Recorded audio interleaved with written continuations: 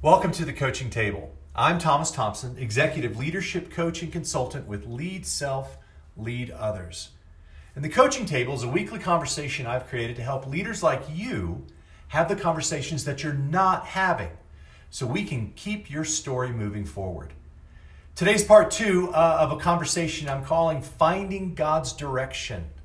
And last week, we started with part one, which you can scroll down and click if you want to catch up. We started with part one in Proverbs 3, verses 5 and 6, that says this: "Trust the Lord with all your heart and lean not on your own understanding. In all your ways acknowledge him, and he will direct your paths." And last week we talked a little about how it's just amazing that God wants to direct the paths of the people he leads. God wants to lead your path.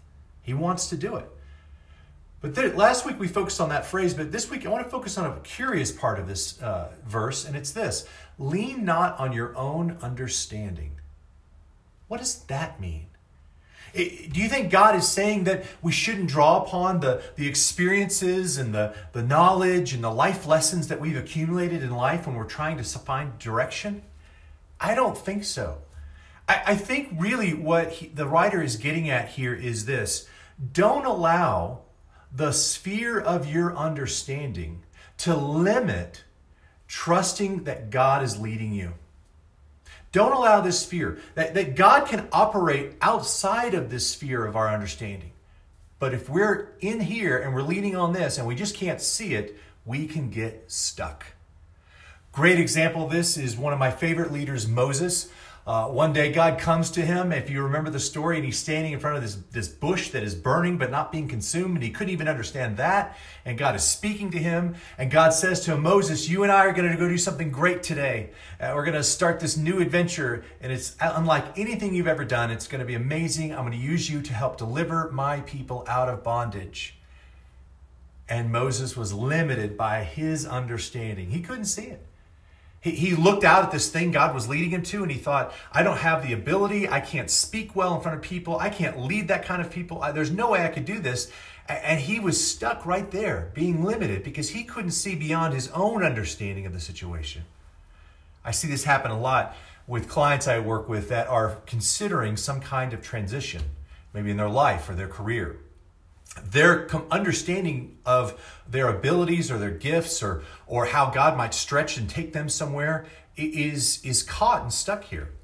So maybe they're sensing some kind of pull or tug towards a transition here, but then they go, I just don't know how it would work. How could I do that thing without this kind of training? Or how could I find someone who's going to pay me to do this kind of thing? And they're limiting what God can do in their life, and God can do so much more. Lean not on your own understanding means don't let your understanding limit your trust in how God can lead you. So how do we avoid that? How do we lean not on our own understanding? Well, if the problem is that we're letting our understanding limit us, then the solution is we've got to access understanding beyond ourselves. We have to look outside ourselves for that. How do we do that? Let me throw out three quick thoughts. Number one, God's Word.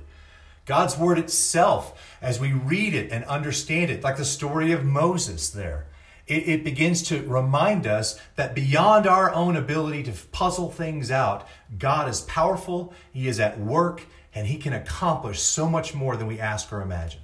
Reading God's Word. Number two, talking with God's people. Who are those people in your life that love you and love God and can help you have the conversations that you're not having? That you could begin to gain their understanding and insight from what God has been doing in their lives. We need to have those conversations. And then number three, God Himself.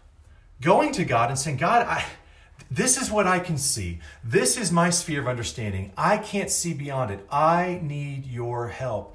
I am trusting you by asking for your help to open my eyes to see things that I have not been able to see where you might be taking me that might be beyond anything I've ever understood before. God wants to direct your path. Don't be limited by your own understanding of what you can see. So here's your coaching table question for this week. Where Are you letting your understanding limit your trust in where God could take you? I'd love for you to puzzle on that this week and talk with God about it, talk with others about it. If you want to scroll down and click my email and talk with me about that, I'd love to get in that conversation with you. I'll be back next week with another conversation about finding God's direction. And until then, you're always welcome at the coaching table.